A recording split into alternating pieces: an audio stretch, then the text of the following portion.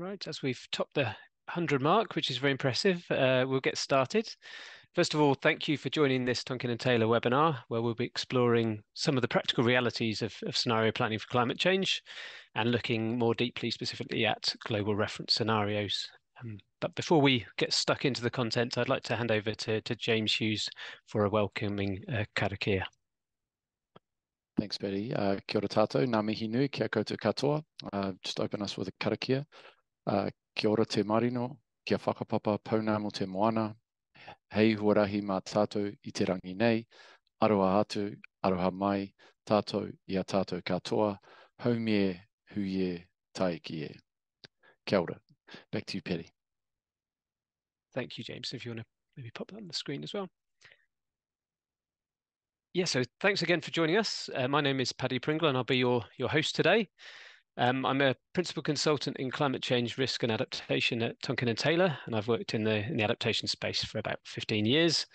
And I've been lucky enough to work across Europe, Africa, and most recently in the Pacific, where I was based in Samoa, working with Pacific Island countries on a range of different climate science and adaptation issues. And I joined Tonkin and Taylor earlier this year, and I now work alongside James, leading our work on climate change risk and adaptation and also climate disclosures. And one of my greatest interests, I guess, and my passions in working in the climate change space has been how we make science useful for decision makers. I think often a lot of the investment can be in the science, and we don't always think about how we then apply that and make that usable for busy people. And that's very much what the theme is today, about how do we apply some of these scientific concepts and these scenarios in a practical way that can aid decision making. So I'm delighted to be joined by our two main speakers today, Dr. Andy Reisinger. So Andy was Vice Chair of Working Group 3 on mitigation of the Intergovernment Panel on Climate Change, the IPCC, for its 6th assessment report, which concluded earlier this year, and it's a really crucial and vital body of work. He previously served as the IPCC coordinating author for focusing on impacts and adaptation for New Zealand and Australia. And he's also currently one of 8 commissioners for the New Zealand Climate Change Commission. Prior to this, Andy served as a principal scientist on climate change for the Ministry of Environment and was also Deputy Director of the New Zealand Agricultural Greenhouse Gas Research Centre, where he focused on international research collaboration to reduce agricultural greenhouse gas emissions. So Andy brings a wealth of experience of reference scenarios, what they are, what they can do, maybe what they can't do, and how to use them. So we'll be hearing from Andy throughout the session. So thank you very much for joining us, Andy. Really appreciate that. And our other colleague, my colleague and my other speaker today is James Hughes. James leads TNT's climate change and resilience practice and has been involved in a wide range of climate risk and adaptation projects in recent years. He was heavily involved in the National Climate Change Risk Assessment and has also undertaken a wide range of climate risk assessments for both the private and the public sector. And he's also led the development of the New Zealand guidance for local climate change risk assessments. But over the last few years, James has really been beginning to grapple with these issues of how we apply scenarios and developing bespoke approaches for scenario planning and adapting traditional scenario planning approaches from other disciplines and applying those in the climate change context. So he's got some real practical experience of how we put these scenarios to work. So we'll be hearing from James as well later. Just a few housekeeping points before we get stuck into the content. The length of this session is an hour and a half, so we'll run to 1:30, and we'll stick to that because we appreciate you're all very busy people and very much appreciate the time you've given to join us today. The format will be hearing from our 2 speakers, and after each presentation we'll have a Q&A, a chance to kind of explore some of the things you've heard and ask questions. And then possibly, if we have time, also some further discussion at the end to kind of bring the concepts together a little bit more and think what it all means for our everyday lives when we're applying some of these concepts. If you could please also be aware that this session will be recorded.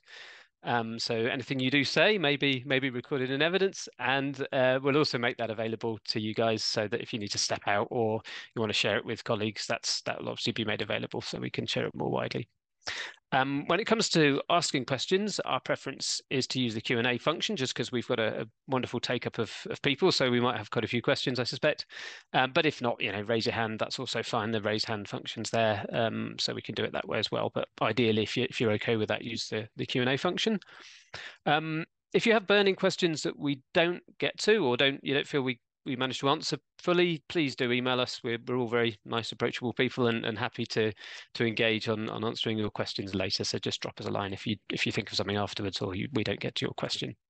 And please also, if you could mute, if you do take the floor and us directly, please do mute afterwards so we don't hear everybody eating their lunch. Yeah, so that's pretty much it in terms of housekeeping. Just a few reflections for me before we hear from our speakers.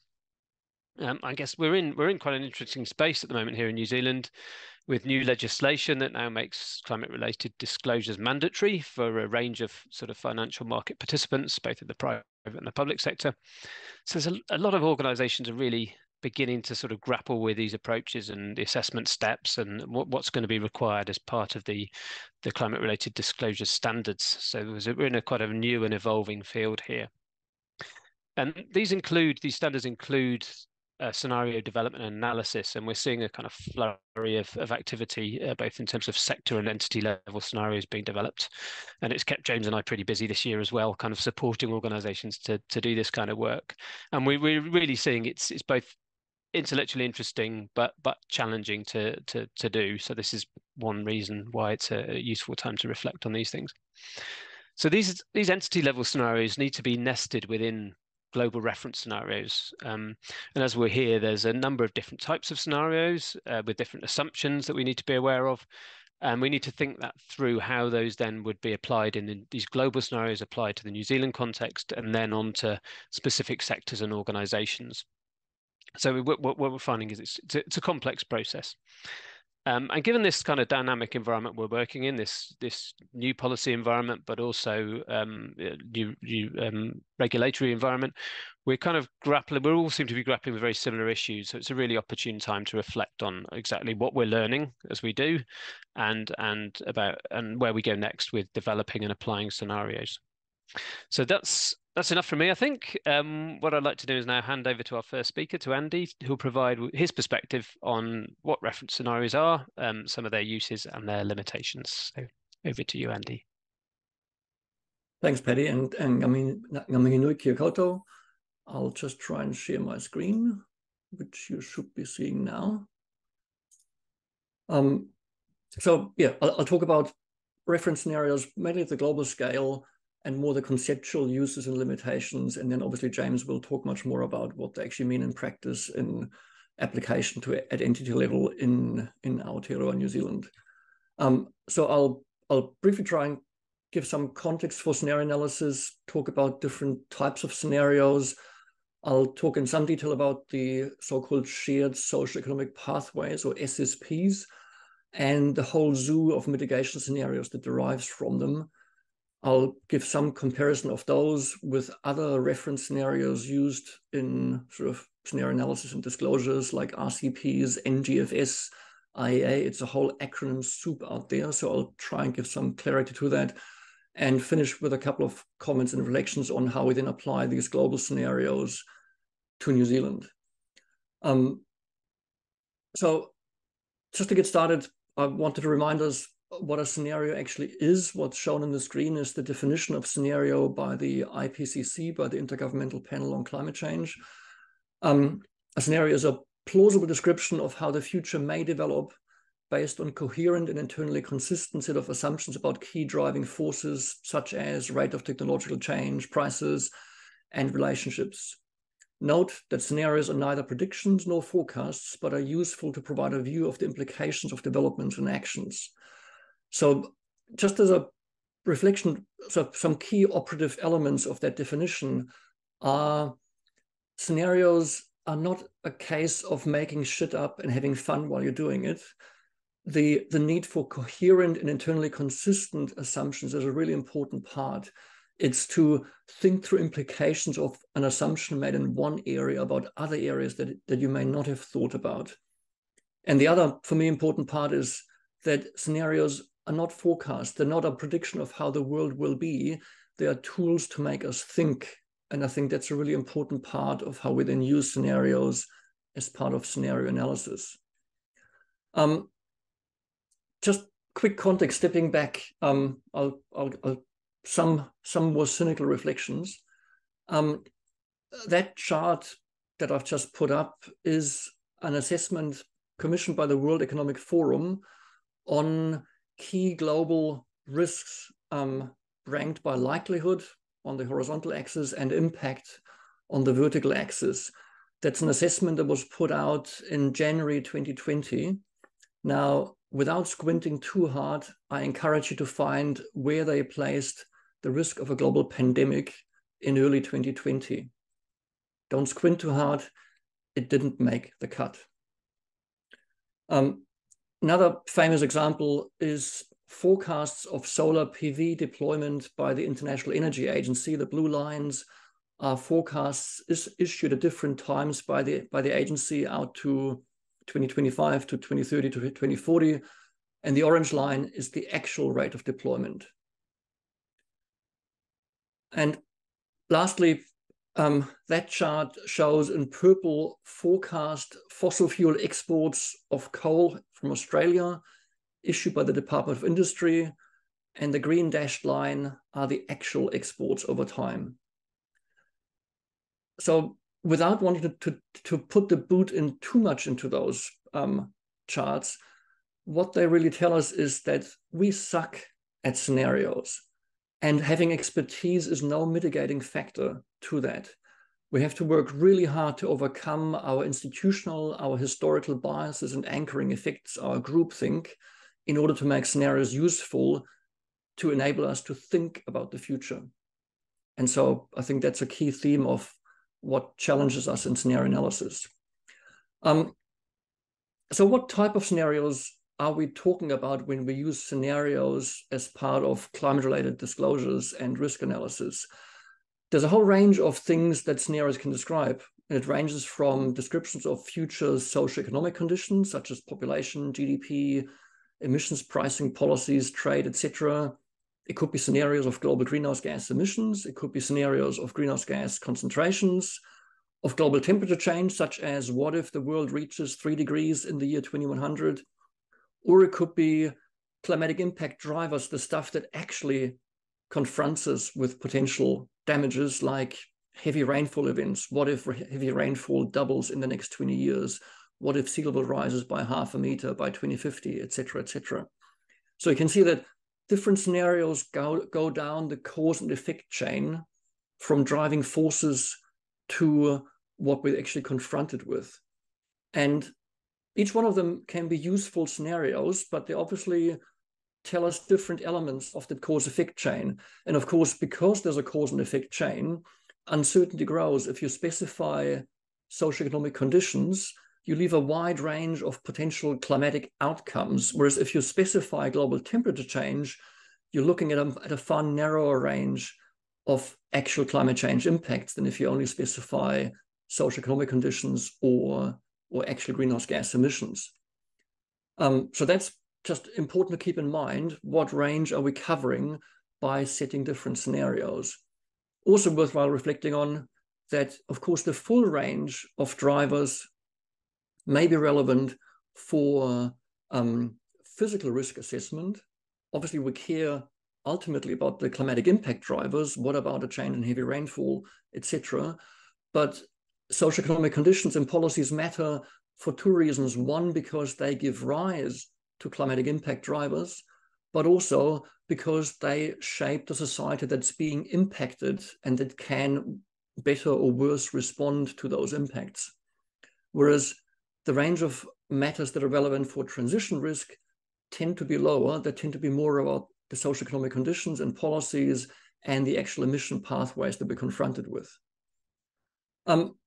So SSPs, the so-called shared socioeconomic pathways, are a way of characterizing possible evolutions of the world, starting with simple characterizations of what might global population be like and what might global GDP look like over time, there's 5 key different SSPs, imaginatively numbered from 1 to 5. And you can see that they obviously differ in their assumptions about how global population and global GDP might develop. But there's more to it than just the global numbers. They are different storylines of what the world might look like. So SSP1 is called the sustainability SSP, where society inherently evolves towards a more sustainability-focused population, which means lower fertility rates, but also an inherent focus on prioritizing environmental outcomes over, say, global economic growth and how we actually meet the growth. But it also is a scenario where the world is more towards shared values than individual gain. SSP2 is called the middle of the road, which you can usefully place between SSP1 and SSP3, which is a world dominated by regional rivalry, where you have distinct blocks of countries pursuing their own agendas and not collaborating, but rather having divergent objectives. So interestingly, in that scenario, global population rises the most, that's the red line, but global GDP rises the least, because the world doesn't actually collaborate. You're not actually engaging in collective economic benefit. SSP4 is called inequality or road divided, where inequality doesn't just exist in the form of regional rivalry, but also within societies. You have rich elites, you have poor, downtrodden parts of society, which shapes how we actually progress, even at the national scale, development objectives. And then you have SSP5, fossil fuel development, where basically we milk the planet for the fossil fuels and we use those to power our economy, which has the biggest GDP growth, but it has quite a low population growth because you don't need huge amounts of children to further your development goals. You just try to get rich. Now, some important observations are that they obviously would give rise to different greenhouse gas emissions on the left and different amounts of temperature increase relative to the present shown on the right. These are central estimates. They're not showing the full uncertainty coming from physical climate change uncertainties, where obviously a world that prioritizes use of fossil fuels to fuel economic development has by far the highest increase in greenhouse gas emissions, whereas obviously the scenario that inherently prioritizes cohesive global sustainability-focused growth would have the lowest greenhouse gas emissions and result in the lowest temperature increase. But a couple of really important comments and observations are, these are baseline scenarios. These scenarios all assume that there are no new climate policies relative to when they were developed in 2010, where there was only a scattering of really effective climate policies in place in the first place. And they assume no climate change impacts, not because that's a plausible assumption. It's simply a design of how those scenarios are constructed, which means those scenarios are not characterizations of the real world that we actually find ourselves in, which both has climate policies and has emerging and increasingly, important climate change impacts. They are tools to make us think about how policies and how climate change impacts might play out in those worlds. So that's a really important thing to get across. And of course, partially because of that, the Paris Agreement set a goal of limiting global warming to well below 2 and pursuing efforts to limit warming to 1.5 degrees. So none of those baseline scenarios go anywhere near the objectives set by global governments for what they want to achieve from climate change. So the question arises, what would actually be needed to bend the shape of global greenhouse gas emissions such that we would actually reach the goals set in the Paris Agreement? So that's where a really important revision or update to the SSPs was made, where people started to impose climate change targets on the SSP baseline scenarios to say, how would greenhouse gas emissions have to develop based on just pursuing current climate policies or increasingly stringent climate policies, such that the world actually achieves limiting global warming to somewhere close to 1.5 or at least below 2 degrees. And so that's where a new scenario architecture was introduced that marries up SSPs. So they still assume type of inherent narratives that the world follows, but combined with objectives to actually reduce greenhouse gas emissions. So SSP5/8.5, so the second set of numbers, indicates the radiative forcing, or if you like, the energy imbalance imposed by human activities on the global climate. So the black and the red line are baseline scenarios, assuming different global socioeconomic developments and no new climate policies compared to what was basically no climate policies back in the early 2000s. And then a range of scenarios that still assume different socioeconomic developments together with policies that actually achieve either modest or stringent greenhouse gas emission reductions. So that gives rise to the current zoo of SSP/RCP, which stands for Representative Concentration Pathway scenarios that span a very wide range of climate outcomes, as well as a wide range of socioeconomic developments that reflect both internal socioeconomic structure as well as climate policies imposed on those worlds. So the intention behind that range of different SSPs is that they help us think through challenges to adaptation, which in that diagram is shown on the horizontal axis, and challenges to mitigation. Obviously, in that previous slide, if you think you're starting from a world that naturally would evolve towards an SSP5/8.5 world, the challenge to mitigate down to a 1.5 scenario, the green scenario, is much bigger than if you think your starting point is the sustainability-focused world. So that's why different SSPs help us think through challenges to mitigation, which goes to more than just the numerical reductions in emissions required, but also the economic structures, the governance structures that you would have to overcome. And one of the important conclusions from that work is that if the world follows an SSP3 trajectory of regional rivalry, none of the global models is able to actually limit warming to 1.5 degrees. That sort of world will prove incapable of mitigating emissions enough. So that's the sort of insights we can draw at the global scale. Equally for adaptation, different worlds will struggle differently. And so if the sometimes oversimplifying shorthand is that richer worlds presumably would have greater tools at their disposal to deal with challenges to adaptation than worlds that are riddled with inequality, either at the regional scale or also at the national scale. That's a highly simplified story. Again, it's more an illustration. How can SSPs, the philosophy behind them, be useful to undertake risk assessment? I do want to point out that the SSPs, or the SSP-RCP architecture, is just 5 marker scenarios, if you like. But the recent IPCC assessment has shown there's a wide number of scenarios that all illustrate different ways in which the world could choose to limit warming to or close to 1.5 degrees, shown by the thin squiggly gray lines in the diagram compared with a single SSP1 1.9 marker scenario that's often used as a reference point for what if the world takes concerted actions. And those differences may matter fundamentally for different businesses. They all share common features, like they all envisage rapid reductions in the near term of global greenhouse gas emissions, but there's a lot of detail to it that may well matter. Further illustrated by this figure from the recent IPCC report, the different colored bars show the contribution of different sectors to global greenhouse gas emissions.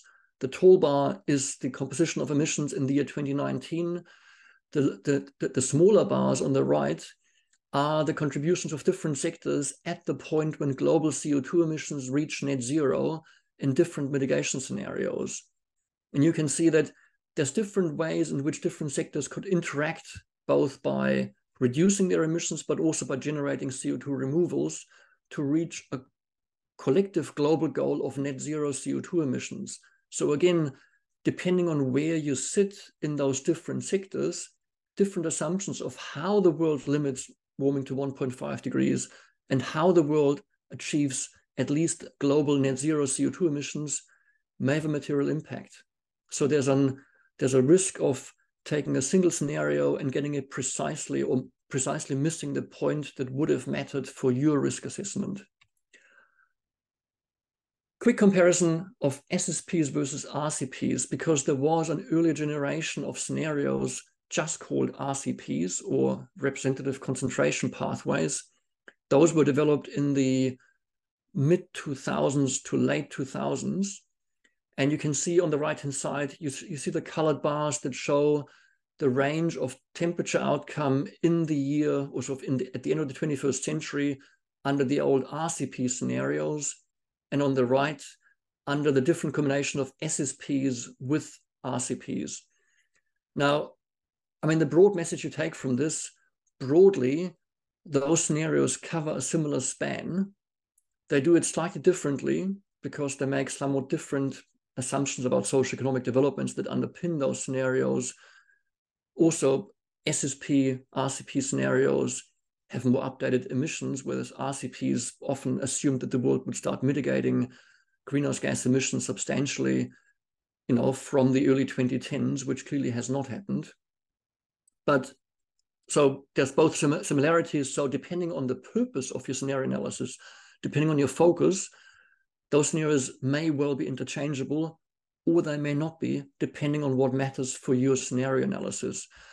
I also thought it might be worthwhile pointing out some guidance on physical risk assessment tends to refer to the need to use RCP 8.5 to test physical climate risk sort of as a worst case scenario. But also there's a lot of criticism of using RCP 8.5 because it assumes a continued global growth in greenhouse gas emissions from the use of coal and oil, which simply by now is counterfactual because the costs of producing electricity from coal is by now greater in many areas than relying on offshore and onshore wind and solar PV. So the growth assumptions built into the emissions of RCP 8.5 by now require more than just giving up on climate policy. They would require continued subsidizing of coal-fired electricity as compared to simply letting the market take its course. And while that's not impossible, given some policies and some politicians, that's unlikely to be a consistent global scenario for the rest of the 21st century. But it's really important to point out, if you just take the mid-range of the climate outcome under RCP 8.5, you are sitting well within the range of possible climate outcomes under SSP 370, which is a scenario where the world basically gives up on climate policies, but is well within the range of possibility, even though that may be characterized as a worst case scenario.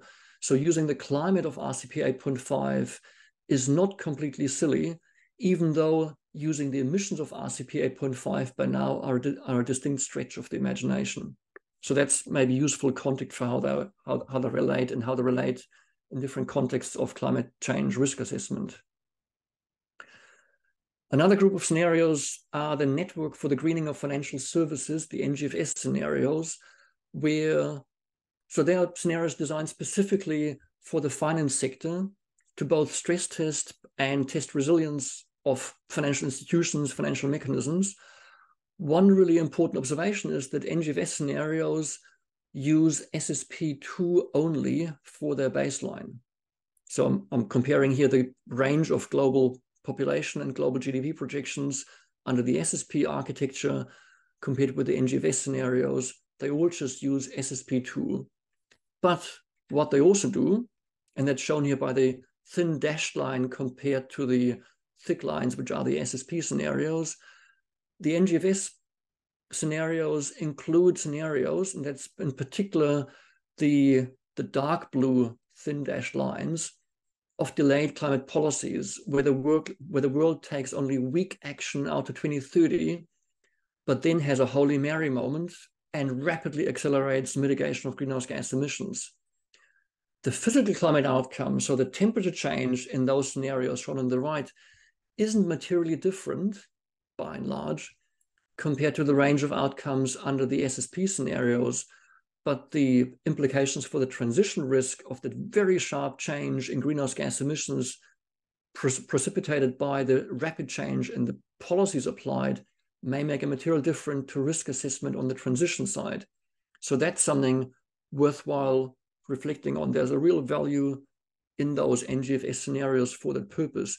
But the other thing to keep in mind is that the hothouse scenario of NGFS only just reaches warming of 3 degrees, which is a lot less than the upper end warming implied by the SSP scenario architecture. So they cover a narrow range of climate outcomes, but distinctly stretch the transition risk deliberately. Finally, IEA, as you know, produces a whole range of reports on electricity. And despite having backed their solar PV forecast, they are really important reports that go into a lot of detail on the energy system. And I just show some graphs that are in the latest IEA net zero roadmap report with the update for 2023 that shows envisaged changes in greenhouse gas emissions, in energy supply from different sectors, energy demand from different sectors, fuels, cumulative emission savings, etc. I should also add that even though I've only shown population, GDP, global emissions, and temperature outcomes from the SSP architecture, those scenarios also have a lot of detail of the assumed energy demand under the different assumptions, how the worlds that evolve along different trajectories are likely to meet the energy demand in the absence of climate policies, how they would change if you impose climate policies under different assumptions, how that might evolve over time across developed and developing countries, etc. So those scenarios also provide a lot of detail on energy sources, but also agricultural greenhouse gas emissions, food demand, etc. Finally, these are all global scenarios. We talk about climate change risk assessment, climate change scenario analysis for New Zealand. It's a non-trivial step to go from the world, from an SSP XY, so SSP plus RCP combinations, to Aotearoa New Zealand. And I think we underestimate often the importance of that step, because you cannot simply assume that that New Zealand is a carbon copy of the world as a whole. To start with, New Zealand can lead, lag, or run with the global pace of mitigation implied. We're a sovereign country. We can be leaders. We can also be a country that didn't get the memo that the world has moved on. New Zealand could choose to focus more on incremental and short-term or transformational and strategic adaptation. That's our sovereign choice. The world's evolution doesn't dictate how New Zealand might do this. This matters because you can think through, New Zealand might produce some emissions-intensive products and has emissions-intensive industries. Now you can, if you assume the world follows a rapid mitigation pathway, you can say, well, therefore New Zealand has to rapidly scale down production of these emissions-intensive goods. But you can also construct a narrative that says, yes, the global demand for those emissions-intensive goods will shrink, but it will be still vastly larger than what New Zealand can supply. New Zealand could choose to supply those global emissions-intensive luxury goods to a discerning, affluent group of consumers that demand the highest possible management standards while fully realizing that they're consuming an emissions-intensive good. Global trends don't specify how New Zealand might fare in that world. It's worthwhile thinking through different trajectories along those lines. Equally, we need to think through who governs our domestic choices that ultimately put constraints on actions by individual entities. Is it our government? Is it our customers in global supply chains? Are we beholden to regional alliances? Or is it more multilateral rules that govern our freedom to operate? And what values simply does Aotearoa New Zealand apply when managing its adaptation choices? How does the collective will and ambition of New Zealand population in 20 years compare with today's wills and choices? And so, not because I want to sell it as a good example, there is some work that I was involved in, which is the reason why I'm not putting it forward as a good example or as a recommendation, is we thought through, there are more than one way of how New Zealand could act in a global world. So if you think RCP 2.6 is a world that globally limits warming to below 2 degrees, this could be a world where New Zealand rides the front wave of sustainability, or it could be what we call a techno garden. It could be a globally economically ambitious mitigation world that focuses on money and markets to mitigate rather than broader sustainability and environmental values. These have different implications for the operating constraints on entities within New Zealand. Equally, RCP 4.5 is a world where that fails to manage the temperature goal of the Paris Agreement, but maybe not by much. Some warming somewhere above 2 degrees.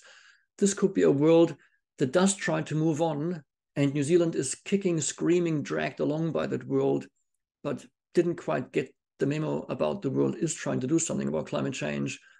But equally, it could be a world where New Zealand exploits the fact that there's a lot of countries that want to lead change towards mitigating greenhouse gas emissions, strategic choices about adaptation, and we actually lean into that market.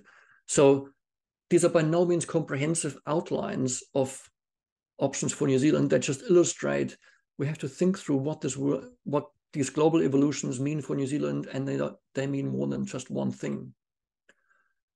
So to finish off, just some personal thoughts, and I'm coming at this more as an outsider context rather than what this looks like at the coalface of scenario analysis. I would urge you to treat scenario analysis as an opportunity to stimulate your own thinking and reflection. You can't outsource scenario analysis. We have to work actively to overcome anchoring ourselves in the past, to avoid groupthink, even while, crucially, using recent experiences at the entity level as a really important reference point. There are trade-offs between comparability between entities and relevance for individual entities. What matters for one may not matter to others.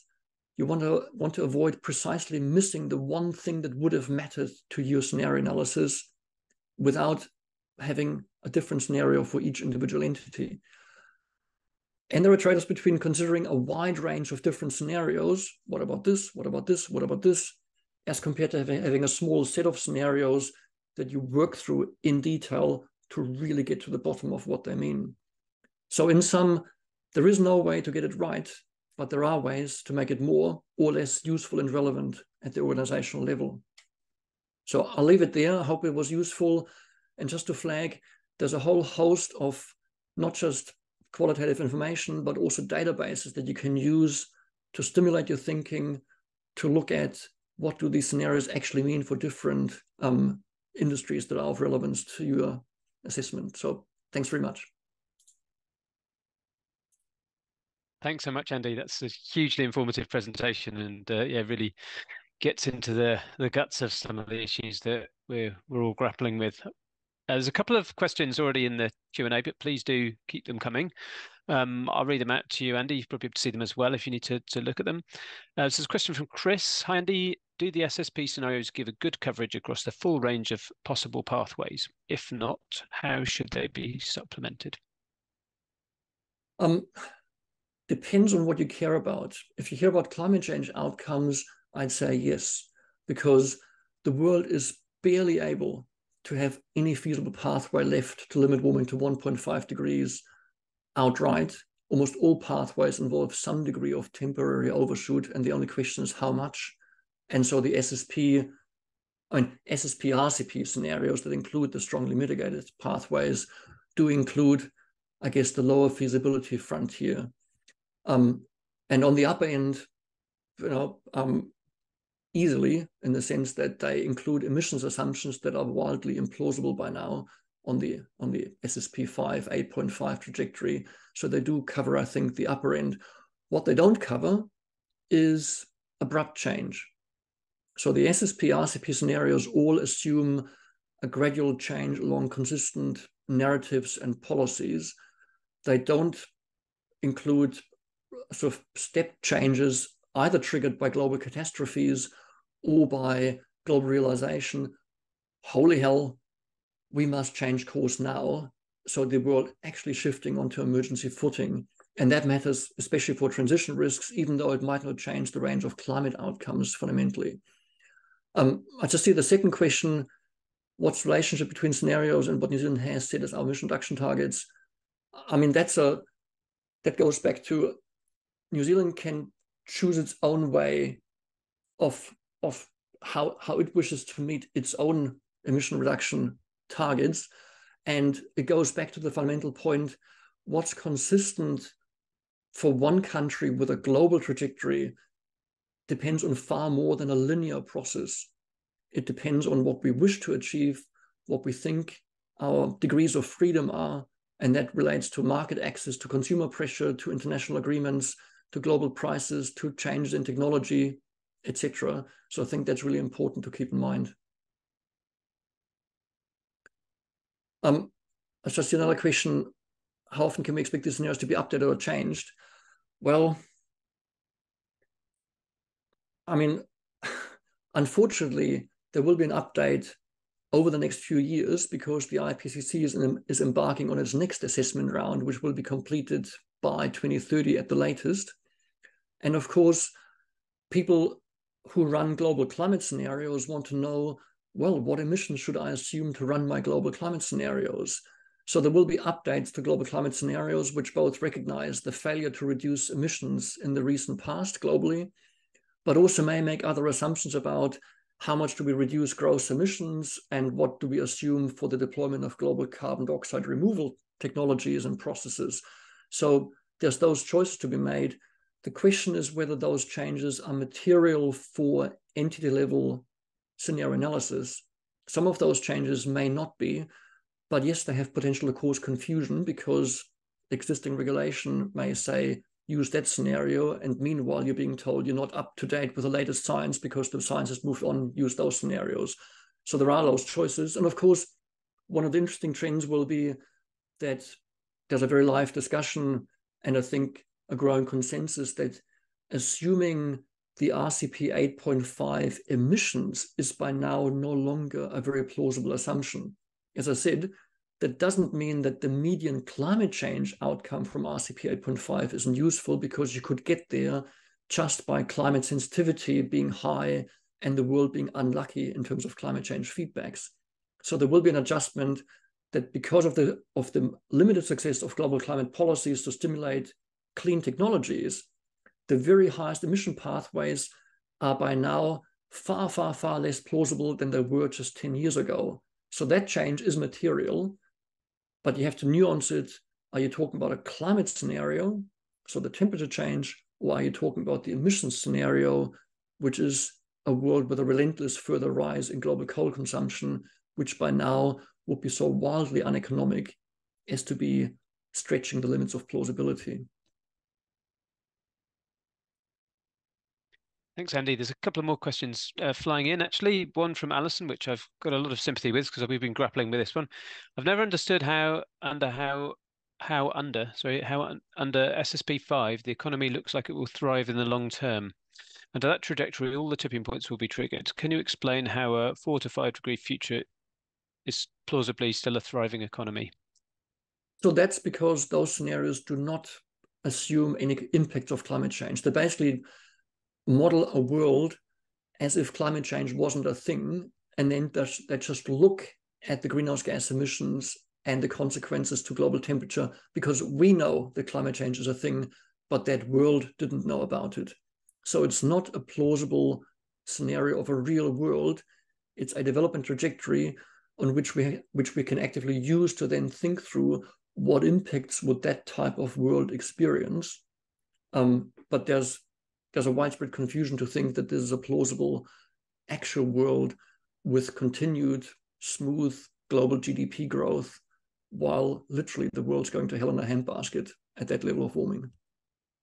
Yeah, and maybe a follow-up to that one. I mean, how practically would an entity deal with that when they, as they develop their scenarios and try and undertake scenario analysis? Do you have any? Maybe that's a question for James, but if you've got any thoughts, we could explore that. As I say, it's relevant to think through the sort of world that would have given rise to those rapid increases in emissions is by no means an implausible world, in the sense a world that prioritizes resource exploitation for the sake of economic gain, rather than thinking through voluntarily internalizing environmental externalities.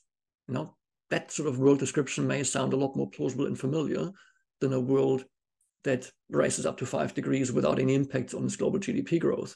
So there's elements, really important elements, that are useful to inform scenario thinking. But as I say, there's a growing consensus that an RCP 8.5 warming level is relevant for a physical risk assessment, but the emissions implied in RCP 8.5 or SSP 585 by now stretch credibility. I mean, they were part of the scenario architecture, which was, agreed by the global research community in 2015, when sadly SSP 585 as a scenario was not off the cards. But it is a credit to climate policy does work if done well, that it's by now far less plausible. So it's one of those things which, this is not an easy space, right? The scenarios are not designed and not communicated necessarily to make scenario analysis at entity level easy. And that's why we need to talk about it, which is what we're doing. Great, thanks. I'm going to actually just skip down to one of the questions because I think it relates kind of to where we were going with that discussion from Natalie. How are people considering the risks of tipping points in the Earth system and the impact on humanity in these assessments? Well, as I say, the scenarios sort of look at climate change, if like, only after the effect, only in a post hoc way. They're not actively built in. But so climate models are using those emissions and then say, if you feed me those emissions, what would the climate system look like, and what are the feedbacks of climate change on terrestrial ecosystems? What is the risk of rapid Amazon dieback? What's the risk of the Atlantic overturning circulation, so the Gulf Stream having a rapid shutdown? What would this mean for food systems, etc.? So that's being explored, but often using the outputs from climate models, we're still lacking a good feedback of those climate models on the initial scenarios in the first place. So it's always a modification from those reference scenarios rather than having a complete predictive set. And of course, one of the reasons is that the impact of a tipping point would depend on how humans deal with the tipping point, which is why there's no single answer to what's the impact. It still depends on scenario, and you can assume, I mean, practical adaptation is a good example, and James will probably talk about this. Confronted with rapidly rising sea levels, we can choose to build stop banks, which has a devastating impact on ocean ecosystems, coastal ecosystems, especially down the beach from a stop bank, or we could implement managed retreat.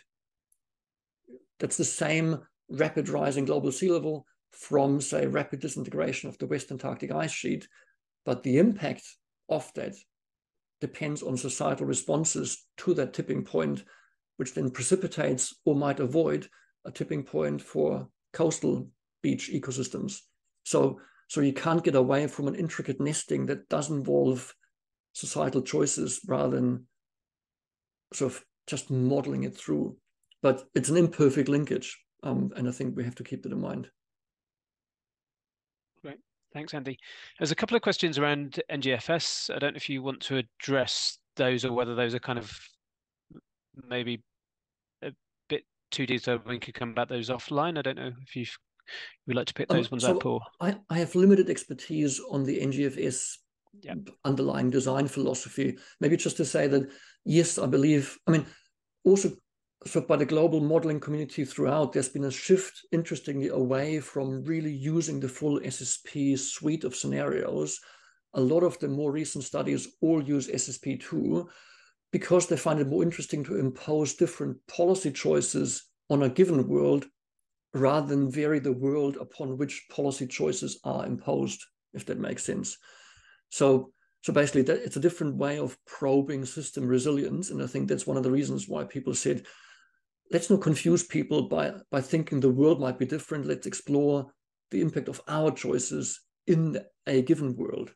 But yes, it does constrain the range of things you deal with, because the same policy choice would have different implications if it's imposed on a different world. So there are limits to that. And different integrated assessment models have been used to model the same NGFS type of scenario, which sometimes give slightly different answers. So there's different assumptions baked into different global economic models that are the basis for then projecting what's the actual energy demand in that, what's the financing requirement for renewable energies in that particular NGFS scenario. Different models give you different answers. That's probably as far as I can go, but I'm happy to have a separate follow-up conversation. But I'm not a world expert on NGFS scenarios is the short answer. Great. Thanks so much, Andy. That's great. I'm just going to wrap up the questions here now. I will leave them in the Q&A, the ones we haven't got to, and maybe we'll get back to them after we've heard from James, because I'm just conscious we're quite tight for time. So those questions have not been lost. We'll either get back to you offline or we'll pick them up at the end. James, I shall now hand over to you for your presentation. Thanks, Paddy, and thanks, Andy. I'll just share my screen. I can already foresee a need for a follow-up webinar on some of these points Andy's talking about, so we should capture them. I'm hoping everyone can see that. Now, my presentation hopefully is going to dovetail nicely with what Andy's presented, but I want to explore more practically, I suppose, how you can step through scenario planning at a sector or entity level, more at the entity level, and build. How do you utilize these global reference scenarios to build bespoke entity level scenarios, and what are some things to think about based on some of the discussions we've been having and challenges and learnings we've had over the past year or two. So I'll quickly cover some context. What is climate scenario analysis at the entity level? Why and when should we use it? Some sort of provocative questions there. And how do we approach scenario planning at the organizational entity level? So at the context side of things, I've sourced a few diagrams from the XRB's material, but scenario planning is effectively, as Andy said, a tool to enhance strategic thinking. It allows you to think about plausible futures, and it underpinning it is this, I suppose, notion that the future, particularly in the climate world, is largely undetermined, and there's huge uncertainties. Scenario planning has come, interestingly, from corporate practice over the last 50 years, and it's been used for planning strategies in many different environments. And so now we're seeing the practice of scenario planning being brought into the climate world, and those methods being adopted and modified slightly. So there is a lot of I suppose, learning and methodologies that have existed from the likes of Shell and many others who've pioneered some of the scenario planning in the early days. And I wanted to also start by introducing some concepts here. And on the left, you might say, if you're dealing with a world where you've got complete certainty, or a level 1 or 2 where you've got a clear view of the future or potentially some probabilistic views, I would argue scenario planning isn't necessarily the right tool to use. And you might instead use more traditional risk assessments. Moving to the right of this diagram, you're moving to level 4 and 5, where you might have a multiplicity of plausible futures, or in fact, you just don't know what's going to play out. And that's where scenario planning and scenario analysis, I think, provides a useful tool to start grappling with some of those.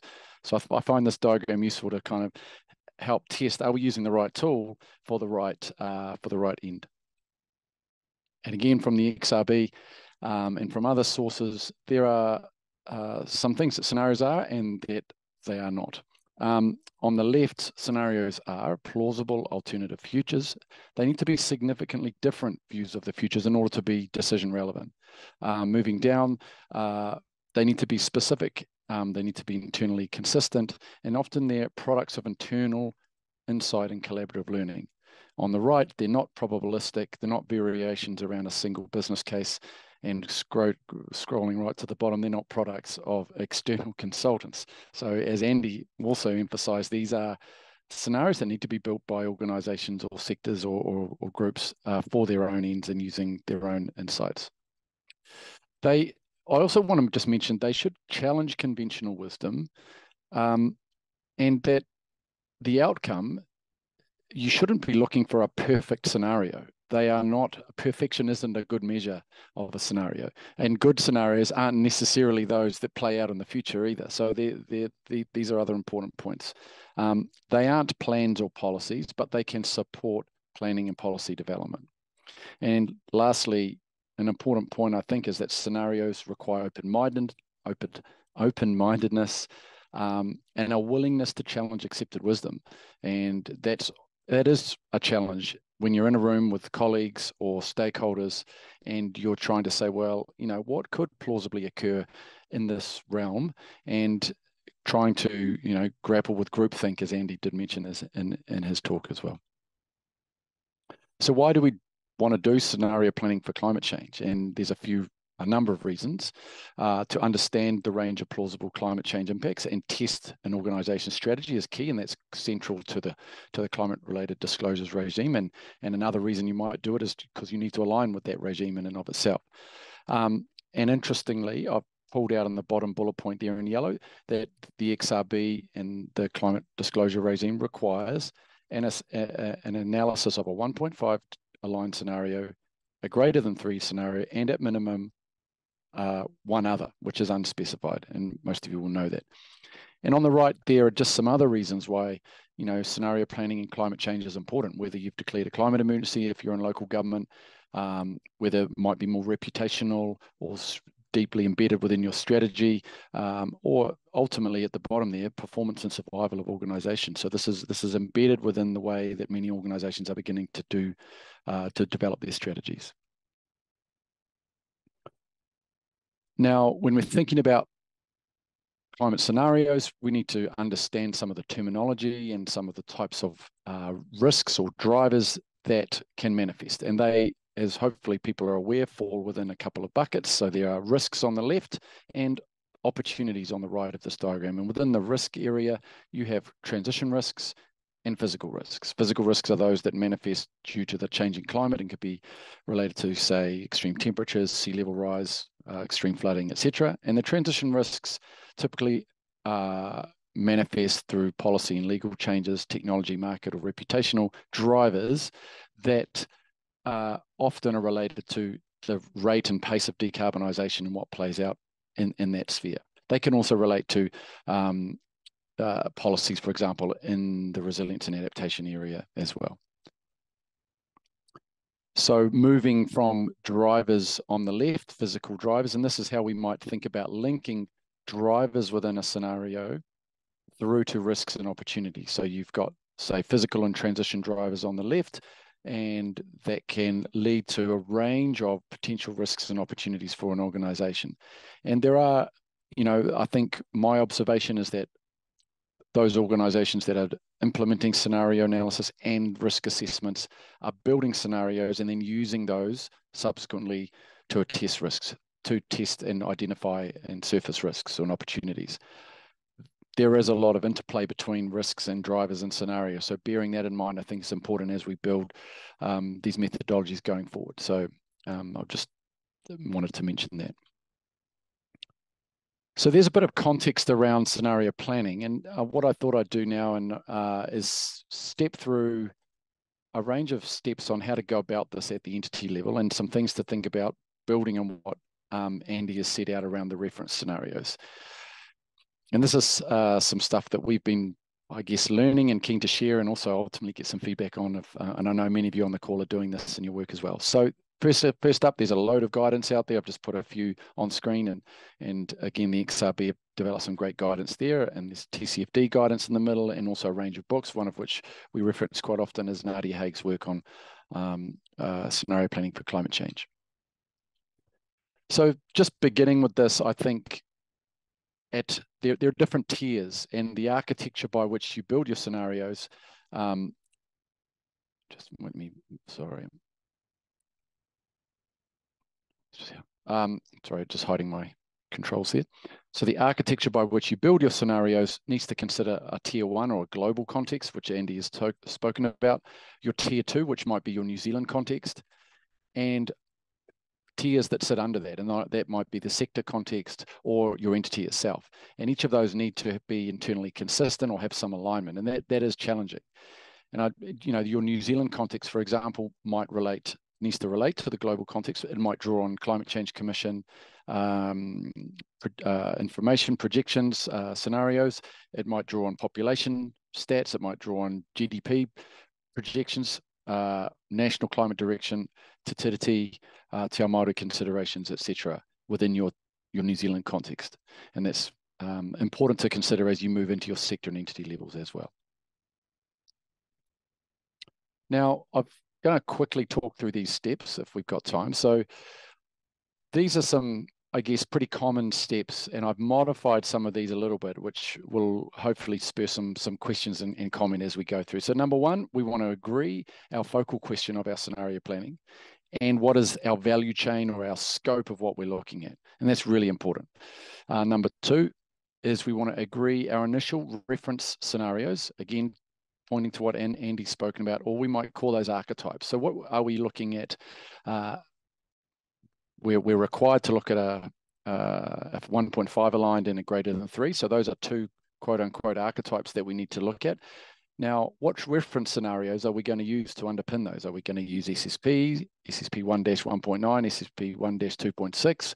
Are we going to use an IEA or an NGFS scenario? And these are all things to consider and being clear on why we're choosing one. We then move to number 3, which is doing some research, identifying and driving forces, and then ranking those. And there's methods, qualitative methods to rank those driving forces to make sure that you whittle those down to a manageable number when you start to build your scenario narratives. Number 4 includes a couple of points there, A and B. So I've said here, you want to, interestingly, we want to, through that process of identifying drivers, we might come up with additional archetypes that are relevant to your organization. So there's a bit of a circular or a pause point here to go, what have we learned through this driver identification that might mean we need to add or additional clarity around these archetypes that we're thinking about? And I'll come back to that. Then 4B is undertaking more research as we want to map and think how the drivers are going to manifest under these different worlds we're talking about, the different archetype worlds, and finally drafting those narratives and creating your text. And what we're not going to talk about today, but is really important, is using scenarios. And this is very critical and interesting at the same time. 99% of effort I've heard goes into building scenarios, and 1% or maybe it's 2 or 3% goes into using them. And there is, I think, a dearth or a huge amount of information on building scenarios and very little around how to use them within an organization to test strategies. There's a new book out by Thomas Shermack, which is specifically talking about how to use scenarios and giving methods and ideas on how to do that. So I'm going to talk through these steps really quickly. So first up, simplistically, we need to agree on the focal question. And at one level, that's relatively straightforward, but it is really helpful to keep coming back to this because people within scenario building exercises can go off track or get distracted, and coming back to the question that you've set. And it might be something like, how could climate change plausibly affect our organization by a certain date? And that is, it's a simple question, and you don't necessarily need to complicate it more than this. However, coming back to this is important. You also then need to think about the breadth and depth, or particularly the breadth of your value chain.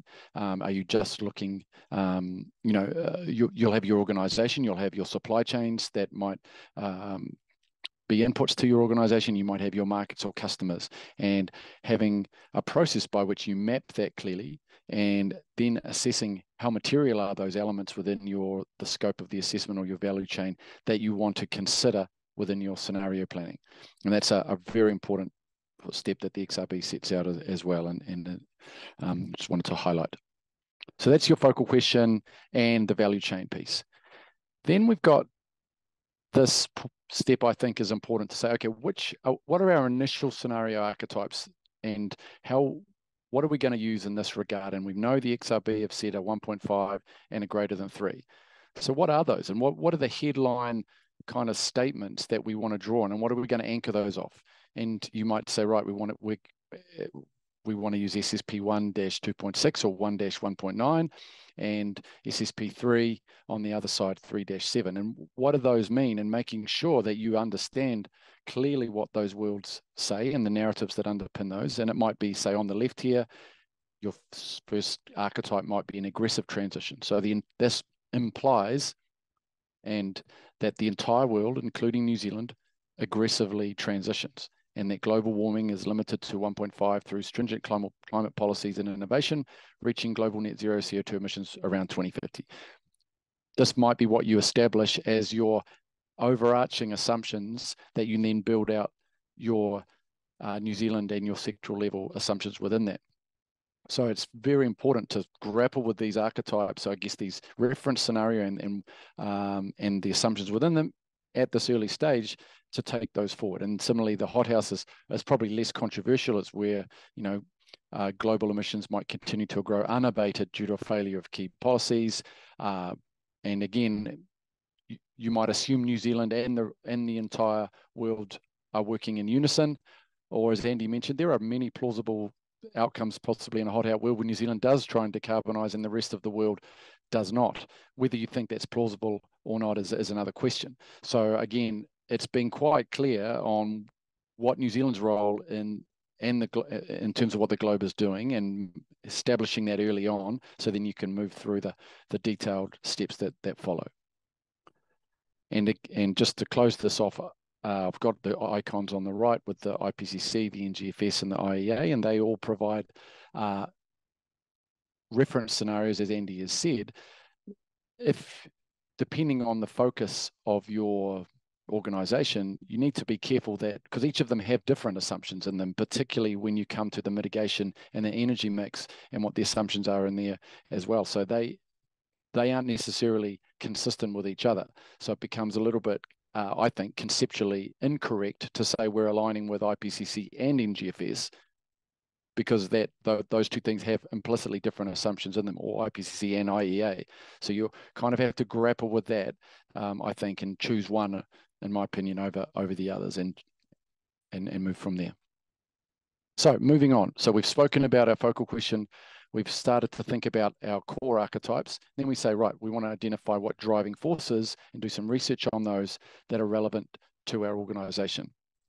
And there's methods to do this. And one sort of framing for this is using the STEEP categories: social, technological, economic, environment, and political. And this is from the TCFD, to identify, to use as categories to help your thinking when you're identifying drivers.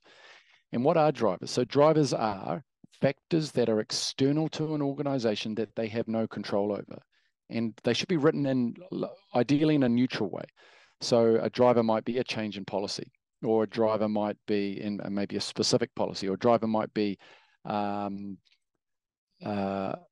change in sentiment of customers. A driver might be climate hazards themselves, so increasing temperatures or sea level rise, etc. So those are drivers, and you want to capture what those drivers could be and how important and impactful they are, and I'll come to that next. Drivers can be tricky to pin down, and you'll find yourself identifying a whole bunch of potential drivers, and then you need to question, well, are these the actual drivers, or do I need to move up a notch to go, what is actually driving this thing that we're talking about? And that's an important step, as being quite rigorous around identifying the actual drivers rather than outcome statements, which are quite often people put forward outcome statements. For example,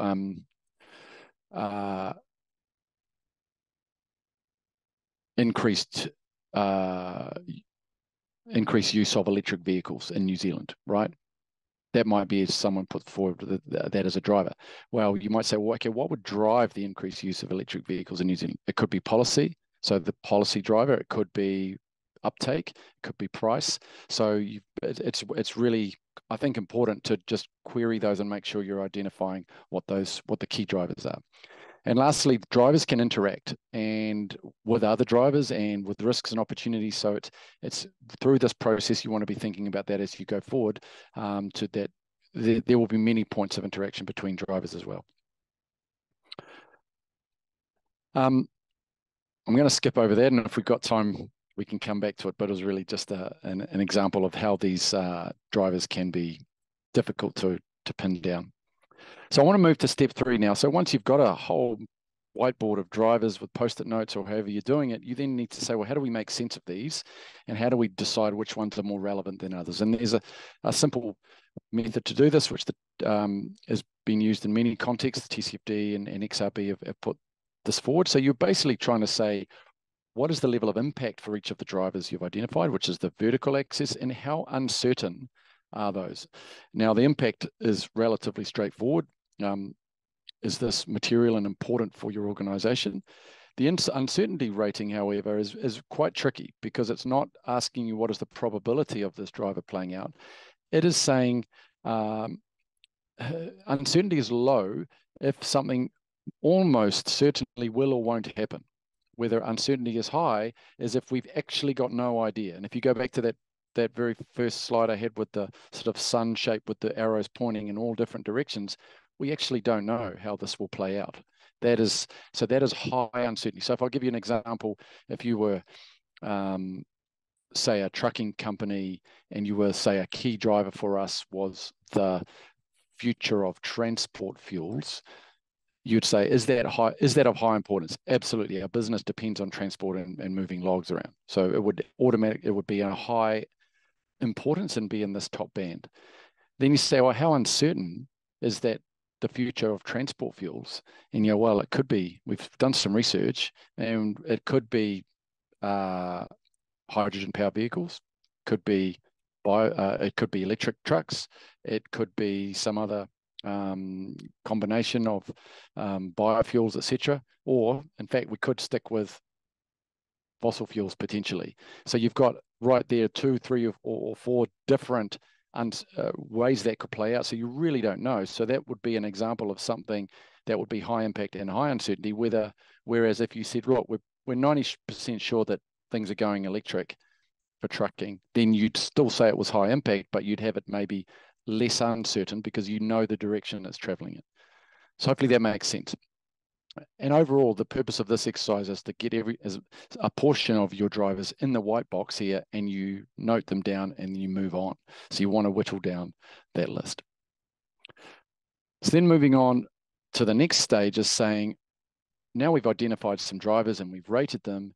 How do they play out under these different worlds that we started thinking about at the beginning? So we had our aggressive transition world, we had our hothouse world, and we could say, well, if we've got so one of our drivers is fuel for transport, how might that play out? And we need to come up with a plausible story relevant to our organization that is consistent for that driver in that world. And this is just a way to organize your thinking in my opinion, it's worked well for us, is just building a matrix approach, if you like, to start thinking about how these might play out. And later on, you can think about interactions and use your creativity to come up with some much more involved narratives. But this is a more systematic way that is helpful. So you're thinking about how these drivers play out under these archetypes. And now this is where what I said at the beginning, you've got a third archetype or a fourth one. If through this process, you want to really focus on the drivers that you put in this top right-hand box. And you might have a couple in there that you think these are they obviously are really important because you've ranked them and they're highly uncertain. These are ones that you want to discuss and think, are they uncertain enough to mean we need to create a new archetype that is centered around those highly impactful drivers? And you might have an aggressive transition if you're a trucking company using hydrogen, and you might have an aggressive transition if we use electric vehicles. You might decide that merits developing a second scenario because those two are so important for your organization and divergent in terms of what your strategy needs to be, that you need to test both of those. But I think the idea is really focusing on what's in this blue box to think, are those helpful enough to create these do they give you some pointers as to what these additional archetypes could be as permutations of a transition, for example, in different directions? Some of you will be doing orderly and disorderly permutations, and that's fine. That's really saying, how does the rate and pace of policy change New Zealand and global payouts? So your driver really there is almost implicit that you're saying in this box is the rate, the sort of pace and nature of policy change. So you've got an orderly and a disorderly. Some people are doing that. And if that's helpful for your planning, then by all means, that's worth looking at. Then there's a sort of step in here around considering interactions, as I mentioned, really useful step to think about how these drivers and outcomes can interact. And lastly, you need to put pen to paper and start writing this up and creating some stories that build on the drivers and the outcomes. And this is where you can be pretty creative and start, working as a group to think how these can be challenging for your organization. So that's pretty much the step through I wanted to walk you through. I've got some summary points here, and then we'll open up for questions. First up, we are all learning, and this is early stages, and I think there's been some great work by the sectoral scenario. People have been doing those and sharing what their learnings have been, and the scenario reports that they're available online, and people can go and look at those. So I encourage everybody to have a look at what's been published to date. There are some important technical alignment and consistency elements, and this is really points again to what Andy set out at the beginning, especially with these reference scenarios. So I think, and this is maybe a point for discussion when we wrap up, is should we all be using the same reference scenarios? And what is the pros and cons of doing that? So there's an understanding as far as possible what's embedded within those reference scenarios, so you can not be inconsistent with those when you're doing your national and your element level ones. The process and some of the concepts are key.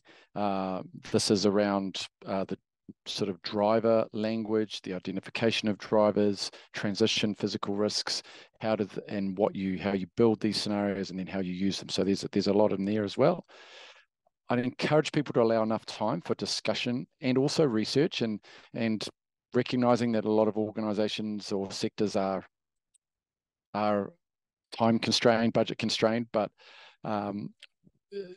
research is important. We're working with some health sector stakeholders at the moment, and we're finding it's really important to go away and do some research to make sure we can really provide some evidence base to the drivers and how they will play out and what historic trends have been and what's happening internationally, etc. And finally, we just need to get started. And I know many of you have, but just I guess a plug there, and don't feel nervous about this. Scenario planning isn't a science; it's more of an art. But there are some important parts to grapple with and build on over time. So I'll stop there, and I'll hand back to you, Paddy, and welcome the discussion. Thanks. Thanks, James. That's really useful to see the practical how we put some of this theory into practice. Really useful. Yep, we've got a few questions I'd like to pick up on before we get into a wider discussion. Duncan's got a question. Any advice for small and medium enterprises interested in scenario planning but lacking the resource to do it justice? I can come in on that one if you want, James. Or... Yeah. Yep. I guess just from my side, I'd say if you're not in the space of mandatory reporting, then use it to broaden your thinking about plausible futures. Just use it as an opportunity to start the conversation, start seeing the range of plausible futures. And I also think we've seen so far sometimes a bit of an imbalance in thinking about transition and physical risks. It's quite easy for people to think about physical risks and not really realize the implications, particularly of some of the rapid transition scenarios and what those really could mean for an organization. So I'd see it as an opportunity really to explore and, kind of cut your cloth a bit and realize how much time you've got of your senior staff, and sort of create a space where there's enough time, but recognize that in reality you might be constrained, and work out what you can do in that time. I think it's easy to bite off more than you can chew in this space, and then you're trying to cover everything that you've just heard from James in an hour with senior staff gets almost impossible, and it can be a bit of a turn off eventually because you don't get to an end point. Anything to add on that, James? Look, and I acknowledge that it can seem quite complex and overwhelming, the process, or I guess the things you need to consider. But I think there are no right and wrong answers to this. I think if an organization starts small and does what they can do and builds complexity over time, I think that's the way to go. Yeah, I'll leave it there. So Alison has a question. How and when can these scenarios be used in practice once you develop them? I guess let's move into the scenario analysis space. Yeah, look, that's a great question, Alison. And as I sort of said, I think we're sort of slowly entering that phase now where organizations are grappling with how they use them. I think there are two ways at a high level, you can use them if they're done well. One is to test risks and opportunities, but more broadly, it's about using them in ways that can help shine light on gaps in organization strategies. And so if you ran a workshop, for example, and got your senior leadership team or your team to review the scenarios that have been developed and then said, how would our current strategies perform under these different scenarios and what would cause them to fall over? And can we, basically immersing yourself in those worlds, and given your knowledge of your organization, trying to grapple with what it would mean if that played out, what would work, what might not. But secondly, I think there's an important point around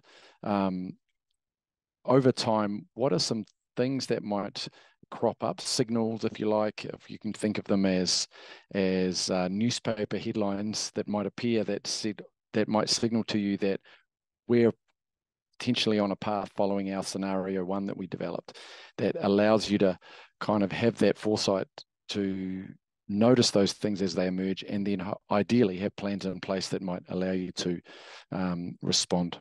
So that's some thoughts anyway. Thanks, James. And a kind of related question from Perry here. How might we encourage more wide use of scenarios? So he's kind of building on your point earlier that you said that most of the effort is going to development. I mean, is that because of where we're at with the process, or is that kind of also a lack of guidance or support in actually then turning that in applying those in practice? Yeah, I think it's both of those factors. I really do, and I think we probably need to reconvene with people who are interested in a year or two and see how organisations have been using them, and that's probably a good test for all of us. And the XRB will be super interested in that. The amount of effort that's going into building them, are they decision relevant? Are they being useful, and how are they being used? So they're out there now, especially the sector ones, and I'm not sure if anyone on this call wants to put something in the chat around how they've been using them. That'd be appreciated.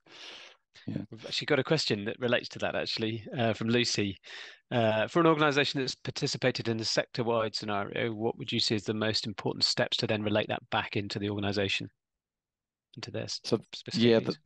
This is a good question. So I think it depends on each sector. Where the sectors are narrower, i.e., thinking out loud here, like the tourism sector potentially, you've probably got quite a intuitive and strong alignment between a business that might sit within the sector and the sector scenario itself. Where you've got a lot of divergence within a sector, and I'm thinking maybe of the property and construction sector here, where you've got everyone from, the Fletcher Constructions through to infrastructure organisations through to aged care. Each of those are quite divergent. So there's, I think, a process there of downscaling or using the sectoral scenarios to probably need to go into a bit more detail at your own organisation. But again, that's my personal view. But you definitely would want to leverage some of the findings of those sector scenarios where relevant.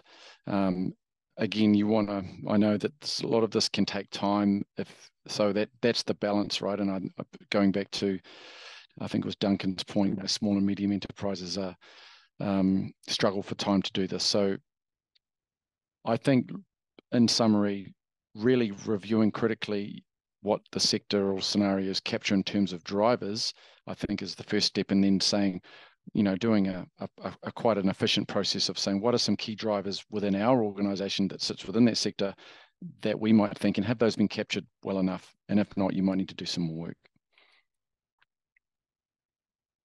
Great, thanks, James. I'm going to leap back up to a question that Jack actually asked at the end of Andy's question, Andy's session. So I don't know whether this could be for either of you to answer. But what is your view on how well more positive socioeconomic tipping points on the mitigation side are built into the scenarios? And this is interesting because what we're seeing is essentially exponential curves on impacts and on renewables uptake, for example. So we're seeing tipping points on if you like on both sides of things, both on the mitigation and on the impacts, and how well have those been reflected to date? And also maybe the question would be then, what happens next as we see those some of Andy's graphs I think were showing how kind of these tipping points are potentially there and potentially outstripping what we expected.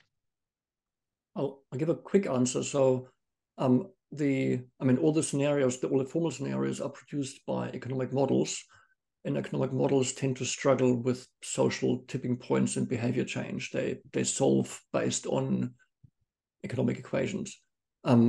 So they're not great for that, which is where you might want to do more more sensitivity testing rather than expecting a whole scenario that assumes that. It's probably worth adding that to limit warming to 1.5 degrees, it's no longer a question of socioeconomic tipping points, because even the existing fossil fuel infrastructure is enough to push the world well above 1.5 degrees. So it's no longer that you would need a willingness to prematurely retire existing capital investments in infrastructure in order to limit warming to 1.5 degrees, which probably goes beyond a social tipping point, but it's highly relevant to the more intermediate worlds where the world might be limping along and suddenly you see a step change that certainly isn't going to be produced by an economic model that assumes more or less smooth drivers of change. So that's worthwhile thinking through. But I wouldn't do it as a scenario, more as a sensitivity. What about if that happens faster, and what would that precipitate as part of a more comprehensive scenario analysis?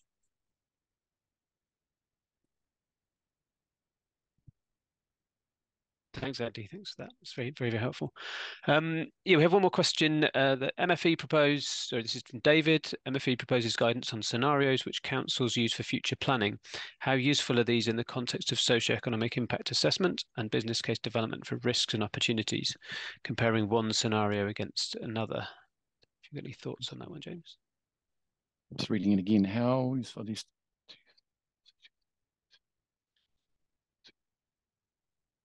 Yeah, I mean, this is for councils. So I think it's important to understand what the scenarios are for. And if we're talking about climate scenarios in this case, or more socioeconomic scenarios, assuming this is relating to climate change only, I mean, because just as an aside, councils or organizations can build scenarios on a range of topics using this type of approach, whether it's urban development, whether it's socioeconomic change, etc. So for climate, I think they would be useful in terms of socioeconomic risk impact assessments and business cases to test. And I've actually seen some guidance in Australia, more in the infrastructure space, where they've said when you do, suggesting for business cases for projects that you want to test them against a range of scenarios to see how they perform, using a sort of process that we've been talking about today. So yeah, I think there is opportunity there for sure. Thanks, James.